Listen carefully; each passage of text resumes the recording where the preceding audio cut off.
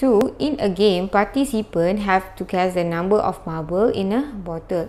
The probability of guessing correctly is P. Guess marble.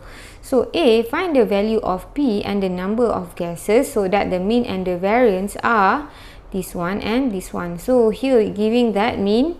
So A, mean is equal to 36. So we know that mean is NP. And the variance is equal to NPQ, which is equal to 14.4. So here we know that NP is 36 and NPQ is 14.4. So here we know that NP is 36. We can put it in here so that to get Q. So here NP is 36, right? So here NPQ is 14.4 because we know this one is 36. Q is 14.4. Q is equal to 14.4 divided by 36. So here we get 0.4. So Q is equal to 0.4. So P is equal to 1 minus Q, which is equal to 1 minus 0.4, which is 0.6. Okay. So here, so we know that NP is equal to 36. When P is equal to 0.6, so N is equal to 36 divided by 0.6 or 360 divided by 6. So we get 60. So find the value of P. So just P, never mind. So P is equal to 0.6.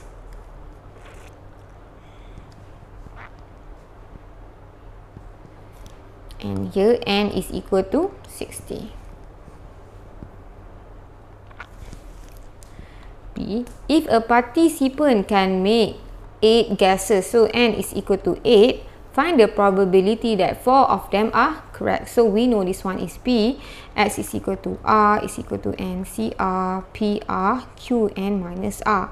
So you see here 8 guess, probability that 4 are correct. So N is equal to 8 and R is equal to 4.